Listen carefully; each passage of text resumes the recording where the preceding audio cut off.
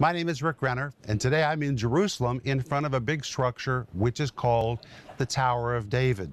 It's important for many reasons, but for us, the important reason is the big stones right in the center of this tower. These are stones that are left over from the palace of Herod here in the city of Jerusalem. And when I say Herod, I mean the palace that was first built by Herod the Great. However, by the time that we come to the Easter story, Herod the Great has been long dead. Now this palace is used by his son Herod Antipas, who is in charge of the jurisdiction of Galilee, and that's where Jesus was originally from. Well, when Jesus was being charged by Pilate over in Pilate's palace, over on the other side of the old city, and Pilate discovered that Jesus was from Galilee, he said, "Great, that means I don't have to deal with him." And he sent him across town to this location where Herod's palace was. And when Herod discovered he was finally going to meet Jesus, he was so excited. And I want to read to you from my book, Paid in Full, what the Bible tells us about Herod's encounter with Jesus. In Luke 28, verse 3, the Bible says Herod was exceedingly glad, for he was desirous to see Jesus for a long season because he had heard many things about him. Now listen to what I've written. Why had Herod longed to see Jesus for so many years? The verse says, because he had heard many things of him. Jesus was a name that the Herod household had heard for years. They had all heard about him. They had heard about Jesus' supernatural birth. They heard about the kings from the east who came to acknowledge him at his birth. They heard of the attempt of their father, Herod the Great, to kill Jesus by ordering all the babies in Bethlehem to be murdered. They heard about Jesus and his parents slipping into Egypt and waiting for the right moment to come back into Israel. They heard a lot about the ministry of Jesus touching the nation with healing and delivering power. Stories of Jesus must have been very familiar to the Herod household. And Herod Antipas had longed for a chance to finally meet this famous personality and had wished for it for many years. Jesus was a living legend even in his own lifetime, and now he was standing in front of Herod, and Herod was finally going to meet Jesus face to face. A human king meeting the King of Kings and the Lord of Lords. And Herod had a request. He wanted Jesus to perform a miracle for him. You see, he had heard so many legends about Jesus. He knew Jesus was a miracle worker, but Jesus refused to perform. And Herod became furious, and he began to scorn the King of Kings and the Lord of Glory. And all of that happened in this area, in the palace of Herod here in the city of Jerusalem. And this is what I'm going to talk to you about today. Stay tuned for a teaching you can trust, a message that will inspire, strengthen, and equip you with vital insights and understanding from the Word of God. Here is Rick. Today we're going to see what happened to Jesus when he was shipped by Pilate over across Jerusalem to the palace of Herod. That's where we were in the introduction to today's palace. Actually, the Tower of David, but the Tower of David is constructed with some of the stones that remain from Herod's palace. And that's where Jesus was interviewed and interrogated by Herod Antipas. It's going to be great. Don't miss this program. But I want to remind you that I'm offering you my series called Unknown Facts about the death, burial, and resurrection of Jesus Christ. They may not be unknown to everyone. They were just unknown to me. And I grew up in church, never missing Easter. Every year, I heard the same Easter message year after year, always wondering, is there any more to the story that I've never heard? So when I became an adult and I began to read the Greek New Testament, really became acquainted with Scripture and history, I began to dig through Matthew, Mark, Luke, and John, extracting things no one had ever shared with me about the death, burial, and resurrection of Jesus Christ, and it really made this story come alive for me. It's in these programs, which we put into this series, 25 parts, but it comes with a marvelous study guide with the Greek words, the definitions, the points, the principles, questions for you to consider. It really is marvelous for your personal growth Or if you're discipling someone, I can't imagine a better tool to disciple them at the time of Easter. Or if you're in a Bible study group, it's just wonderful. Order this today. We're also offering you my book, which is called Paid in Full, an in-depth look at the defining moments of Christ's package. It's a beautiful book, but more important is what's in the pages. These pages are loaded with information, with insight, with revelation that I've extracted from the Gospels, which really take us into this story like I had never heard it. The back of the book says, a revolutionary look at the story you thought you knew. Paid in Full is a riveting account of Jesus' final hours. I really want to encourage you to order this, read it, especially now at this season, but really you could read it any time of the year. It's just a marvelous book to take you into the work of Christ on the cross and in the resurrection. It's powerful. But today we're going to pick up where we left off in the last program.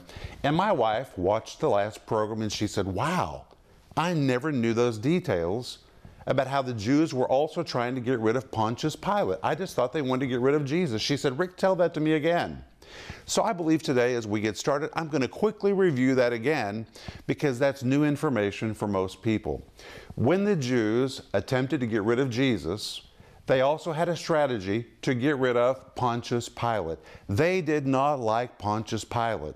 Typically, a Roman governor ruled Judea 12 to 36 months. If a Roman governor made it 36 months in Judea, that was quite a record, because Judea was filled with sedition, insurrections, riots, revolts, and not many rulers made it more than 36 months. But Pontius Pilate ruled for 10 years.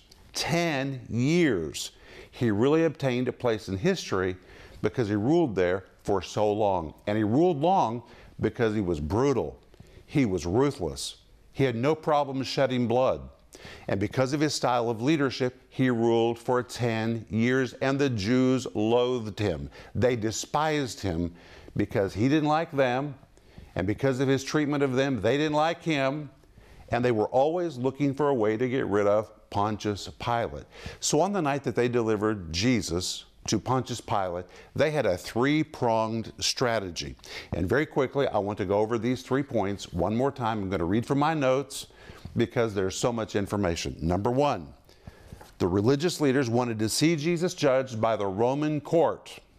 That was number one, which would ruin Jesus' reputation and guarantee his crucifixion and would vindicate them in the eyes of the people. And for this to happen, they brought 2 charges officially against Jesus. Number one, they said that Jesus told the people to not pay their taxes. That was not true, but that is what they alleged. Number two, they said Jesus claims to be the King of the Jews. Well, if they could prove these 2 charges, then Jesus, by law, had to be executed.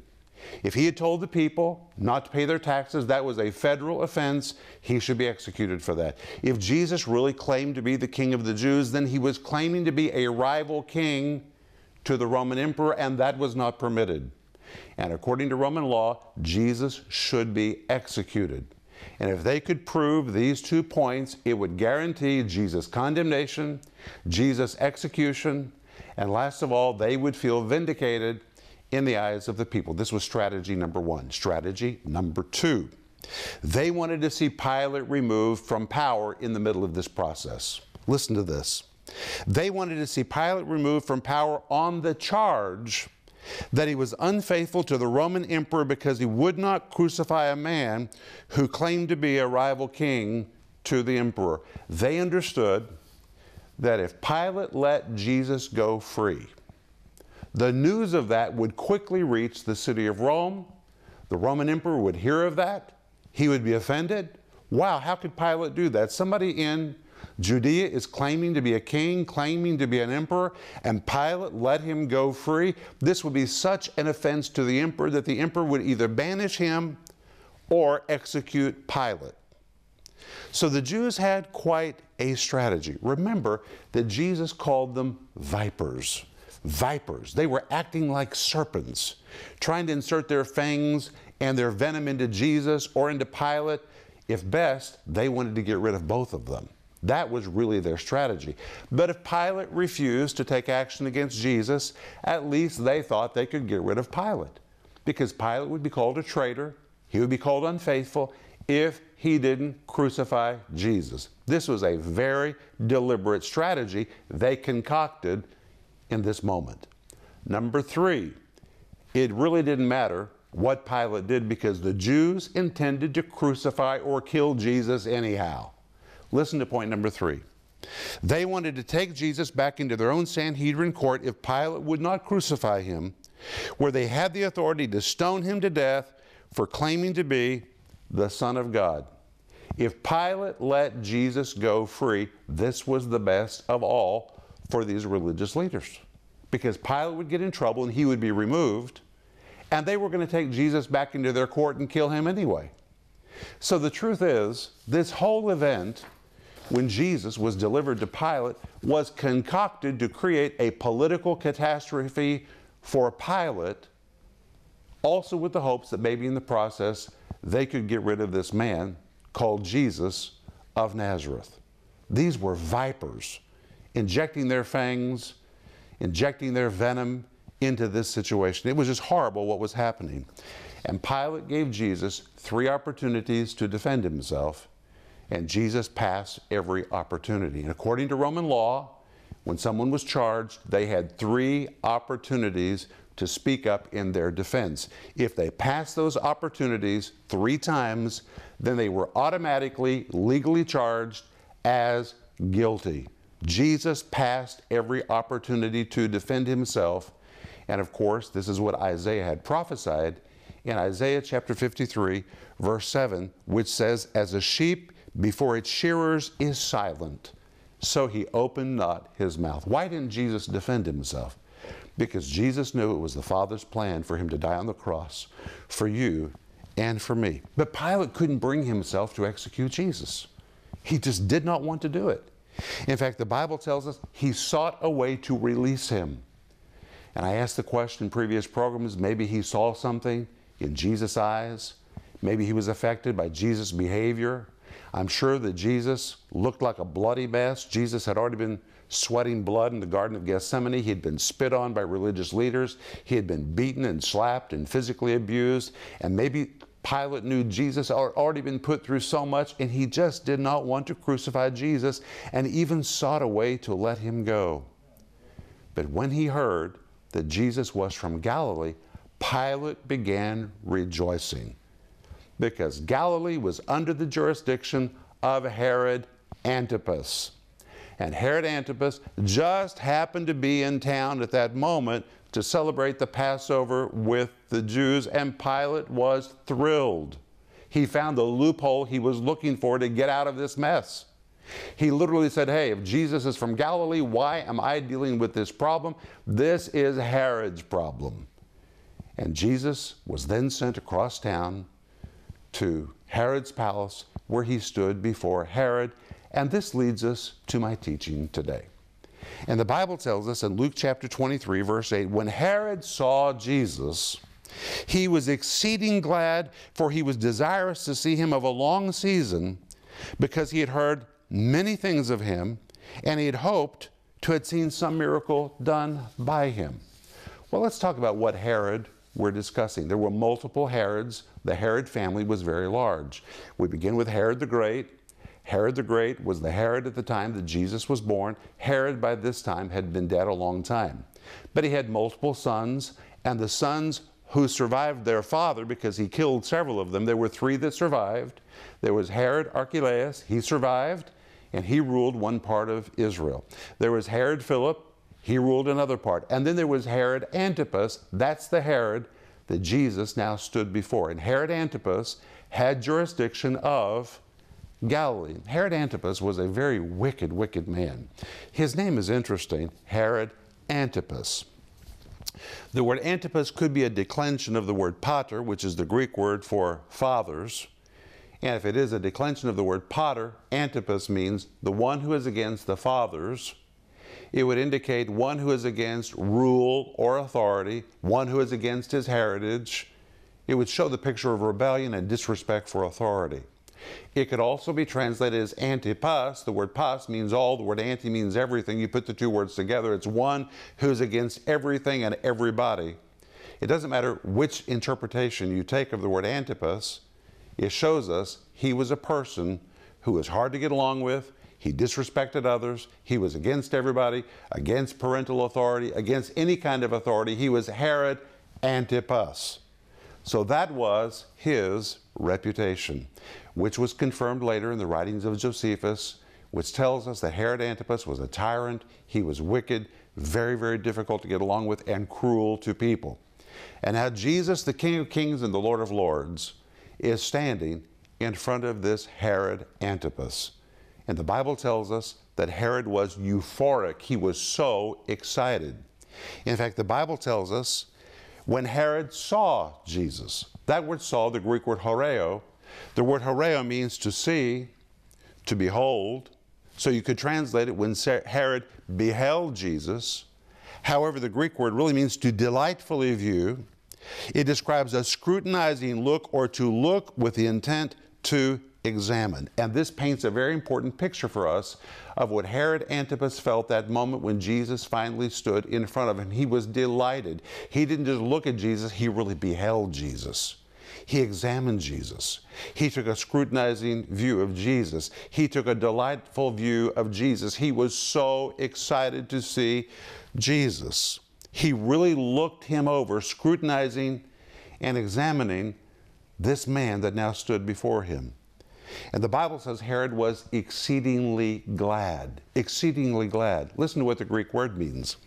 It describes extreme excitement, euphoric emotions of someone who is ecstatic about something, which means Herod inside was jumping up and down. He was so excited that Jesus was finally standing in front of him. Why was he so excited? Well, the verse tells us, Luke 23, verse 8, and when Herod saw Jesus, now we understand the Greek means when he really scrutinized Jesus, when he delightfully looked upon Jesus, beholding him fully, so excited, he was exceedingly glad, he was euphoric, he was ecstatic. Why? For he was desirous to see him of a long season, because he had heard many things of him. The word desirous is the Greek word thalo, which describes a wish or a desire. However, the phrase that is used here intensifies the wish in Greek. It describes a very strong desire, a very strong wish. So he had wished strongly for a very, very long time to have this opportunity to see Jesus face to face. In fact, the Bible says of a long season. These words in Greek mean for many years or for many, many seasons. Many, many seasons had passed, and Herod, all these years, all these seasons, had been longing for an opportunity to meet this Jesus face to face.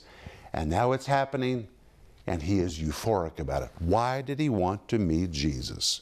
Well, the verse says he had heard many things of him. What did he hear? We covered this in the last program, but I want to cover it again. Number one, he heard of Jesus' supernatural birth. How did he hear of that? Because he was a Herod. His father was Herod the Great, who was the king at the time that Jesus was born. Jesus' birth was legendary. He had always heard of this Jesus that was miraculously born. Number two, he heard about the kings that came from the east at the time of Jesus' birth. That's an amazing fact. Herod had always heard this story about these kings coming from the east. Number three, he heard about his father's attempt to get rid of this Jesus when he killed all the babies in Bethlehem. Not many people escaped the wrath of Herod the Great. Jesus did. This was remarkable, and the Herod family all knew there was a baby that escaped their father's wrath. Number four, he heard about how Jesus and his parents slipped into Egypt to escape Herod and stayed there until the time of Herod's death. And finally, number five, they had heard about the miraculous healing ministry of Jesus, because Jesus' ministry was legendary even during Jesus' time on earth. Jesus was legendary in the land of Israel. And Herod had heard all these things. He had heard the name Jesus his entire life. It was a famous name in the Herod family, but none of the Herods had ever met him. And now he was the first Herod to actually see Jesus face to face, and he was ecstatic. The Greek word really means he was euphoric. Why? Because he hoped to have seen some miracle done by him. The word miracle, the Greek word semeion, describes a sign, a mark, or a token that verifies or authenticates an alleged report. It is used in the Gospels primarily to depict miracles and supernatural events. Or Herod Antipas had heard about Jesus' miracles, and now Jesus was standing in front of him, and he wanted to see Jesus do something to authenticate everything he had heard. I want to see a miracle just like I've heard about. But the Bible tells us in Luke 23, verse 9, Jesus refused to perform a miracle on demand for Herod Antipas. And Herod Antipas became so furious that Luke chapter 23, verse 10 tells, and the chief priests and the scribes stood and vehemently accused him. All of this is happening in Herod's court. Herod's in the midst of them. Herod is doing the same thing. Herod, you're going to find in next program, the men of war that were with him and the scribes and the priests, the Bible says they begin to vehemently accuse him. Vehemently, the Greek word eutonos, which means at full pitch, at full volume, strenuously or vigorously. This isn't slightly raising voices. This is screaming at full volume in an uncontrolled manner. Or we could say they were screaming their heads off, yelling at Jesus, accusing Jesus, screaming at Jesus. They were like maniacs out of control because Jesus would not perform a miracle on demand. I don't know if you've ever found yourself in a situation where people were yelling and screaming at you, but that is a very unpleasant situation. Or if you're being accused. You're being accused because you didn't perform as people expected you to perform. And because you didn't perform according to their expectations, they begin to accuse you and express their disapproval of you. If you've ever felt that, Jesus understands, because that is what happened to Jesus when he was in Herod's palace in the city of Jerusalem. Herod said, do a miracle for me. I've been hoping for this. Jesus refused, according to Luke 23, verse 9. And when Jesus refused, Herod, the men of war that were with him, and the scribes and the elders, the religious leaders, lost control and began vehemently accusing him, the Greek word literally meaning screaming their heads off like maniacs out of control, assaulting Jesus verbally. If you've ever been through anything like that, Jesus understands. Go to Jesus. Talk to Jesus when you feel you've been verbally abused, because he really understands, and Jesus will help you. We're out of time, but I'll be back in just a moment, and I'm going to pray for you.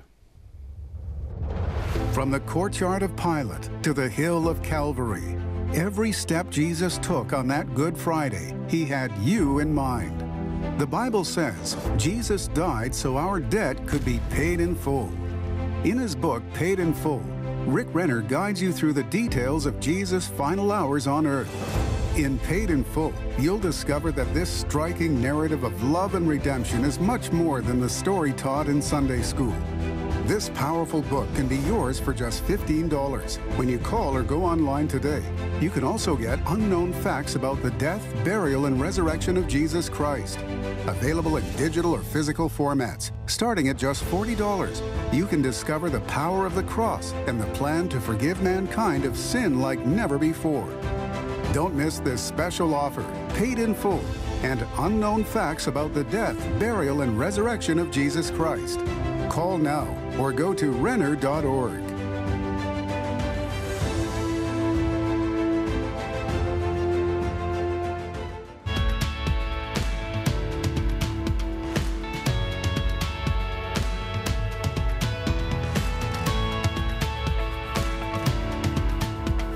My name is Joe Renner, coming to you from Moscow, Russia, and I want to tell you how your support is impacting thousands of people right here in Moscow. All around the world, people are living longer, and many elderly people in Moscow are left helpless and lonely. Loneliness is a terrible thing. No one should be left to die in loneliness. But because of your financial support, we're able to reach these wonderful people. Each week, we hold a concert for this great generation. After the concert, we invite these people to stay for a Bible study, where they hear about Christ. Through these events, thousands of people have accepted Jesus as their Lord and Savior in the sunset years of their lives. Now, not only are they finding community, overcoming their loneliness, but they're finding hope. They're finding Jesus. Would you consider joining us as a partner today? With your support, we're able to reach even more of these precious people. No one should die lonely. More importantly, no one should die without the opportunity to know Jesus. With your support, we're able to reach these people. Right from your home, you can help us help others by becoming a partner and a part of the solution. Please call us or go online to Renner.org. Your generous support makes a difference. Please call or go online right now. Today I've been talking to you about the verbal abuse that Jesus received when he was in Herod's palace in Jerusalem. It was a palace built by Herod the Great, but Herod the Great by this time was dead. Now it was occupied by one of his sons, Herod Antipas, who was the ruler of Galilee. He had jurisdiction of Galilee, and that's why Pilate sent Jesus to Herod's palace to be judged by Herod. And Herod became furious when Jesus did not perform a miracle on demand. And the Bible tells us that Herod and the men of war that were with him and the scribes and the elders, all the religious leaders, they began to scream vehemently at Jesus. That word vehemently in Greek is the word eutonos, which means screaming like maniacs. They simply lost control of themselves and began verbally abusing Jesus. And Jesus sat there and took it. There was nothing he could do. And that's why Jesus understands what you feel like when you're verbally abused. Jesus understands. And right now I want to pray for you. Father, in the name of Jesus, I thank you that you understand. I thank you that Jesus understands everything that we've been through. And Father, I pray today for every person who feels they've been physically abused, mentally abused, or verbally abused because they didn't perform according to someone else's expectations. And I pray for the comfort of the Holy Spirit and wisdom for them to know what to do in their situation. In Jesus' mighty name, amen. Wow, it's good. Well, I'm speaking to you from my series called Unknown Facts About the Death, Burial, and Resurrection of Jesus Christ. I really want you to order this. This will take you deeper in your understanding of all the events that happened at the time of Easter. Also, my book, Paid in Full, an in-depth look at the defining moments of Christ's Passion. When we come back, we're going to go back to Herod's palace and see what else happened to Jesus when he was judged by Herod Antipas. Thank you for being with me. And remember Ecclesiastes 8:4, it says, where the word of a king is, there is power. And that's absolutely true. So let God's word release its power in your life today. And I'll see you in the next program. Thank you for watching this broadcast. For more information on product resources or to learn how you can partner with this ministry, please connect with us at Renner.org. Also, please be sure to visit us on Facebook, Twitter, and Instagram.